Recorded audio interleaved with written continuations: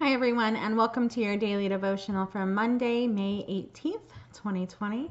I hope this finds you doing well and staying healthy. And I hope that this will provide a space for you today to be in God's presence and in God's Word. Our prayers today come from a resource called Let Us Pray, Reformed Prayers for Christian Worship. It is a publication of Geneva Press. Take a moment and relax as we prepare to be in God's presence. We begin today by turning to Psalm 93, and this reading and all of the readings come from the Common English Bible Translation. Listen now for God's word to us. The Lord rules. He is robed in majesty. The Lord is robed, clothed with strength. Yes, he set the world firmly in place. It won't be shaken. Your throne is set firm for a very long time. You are eternal. Lord, the floods have raised up. The floods have raised up their voices. The floods raise up a roar. But mightier than the sound of much water, mightier than the sea's waves, mighty on high is the Lord. Your laws are faithful. Holiness decorates your house, Lord, for all time. Let us pray. God, we confess that many times we find it easier to talk about you than talk to you. But then as we do begin talking to you in our prayers, we often find that talking is easier than listening. And then that listening is easier than doing something about what you are saying to us and calling us to do. Forgive us, we pray, for always trying to avoid the demands of your love.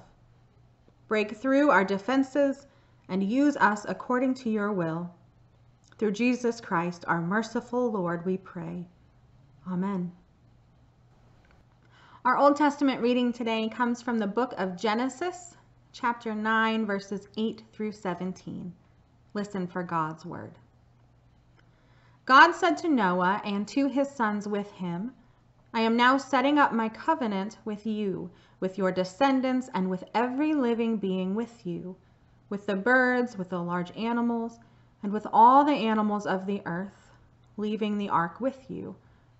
I will set up my covenant with you so that never again will all life be cut off by floodwaters. There will never again be a flood to destroy the earth. God said, this is the symbol of the covenant that I am drawing up between me and you and every living thing with you, on behalf of every future generation. I have placed my bow in the clouds. It will be the symbol of the covenant between me and the earth. When I bring clouds over the earth and the bow appears in the clouds, I will remember the covenant between me and you and every living being among all creatures. Floodwaters will never again destroy all creatures. The bow will be in the clouds, and upon seeing it, I will remember the enduring covenant between God and every living being of all God's creatures. God said to Noah, this is the symbol of the covenant that I have set up between me and all creatures on earth. The rainbow serves as a symbol for us of God's faithfulness and promise to protect us. What are your other favorite symbols for God's love?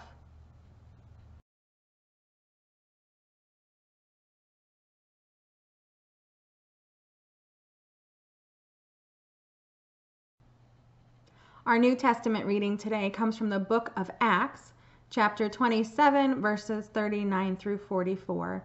This is a continuation of the journey of Paul. Listen once again for God's word to us. In the morning light, they saw a bay with a sandy beach. They didn't know what land it was, but they thought they might possibly be able to run the ship aground. They cut the anchors loose and left them in the sea. At the same time, they untied the ropes that ran back to the rudders. They raised the foresail to catch the wind and made for the beach. But they struck a sandbar and the ship ran aground. The bow was stuck and wouldn't move, and the stern was broken into pieces by the force of the waves. the soldiers decided to kill the prisoners to keep them from swimming to shore and escaping. However, the centurion wanted to save Paul, so he stopped them from carrying out their plan. He offered those who could swim to jump overboard first and head for land. He ordered the rest to grab hold of planks or debris from the ship. In this way, everyone reached land safely.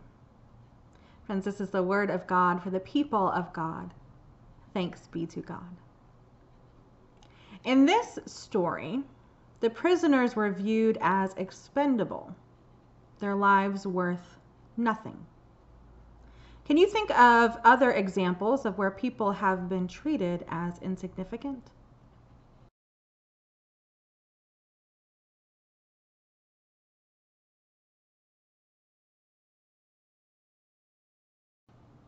Let us pray.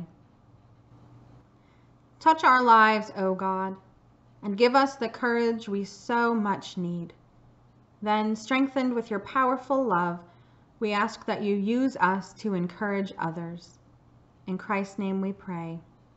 Amen.